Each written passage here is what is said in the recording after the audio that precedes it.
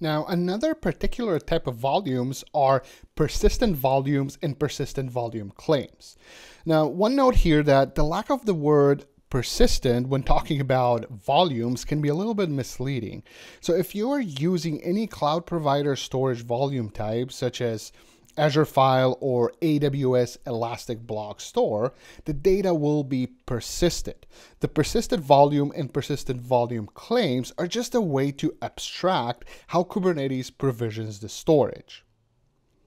A persistent volume, or PV, is another volume type you can use to mount a persistent volume into a pod.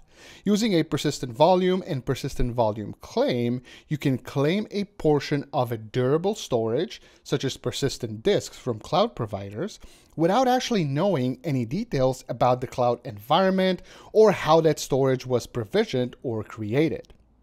If you think about this as a user or a developer, you only want to grab a piece of durable storage to store your app's data, but you don't necessarily care about the data's location or how that storage was provisioned. There are two ways to create persistent volumes. So they're usually either provisioned by the cluster administrator. So the cluster administrator goes in and manually creates the persistent volume, or they're dynamically provisioned using storage classes. So once the persistent volume is created, you need a way to request it or claim a piece of that storage. You can do that using the persistent volume claim. Inside the persistent volume claim, you can request a volume of a specific size and different access modes. For example, you might have multiple persistent volumes available. One might be optimized for heavy reads, the other optimized for writes, and so on.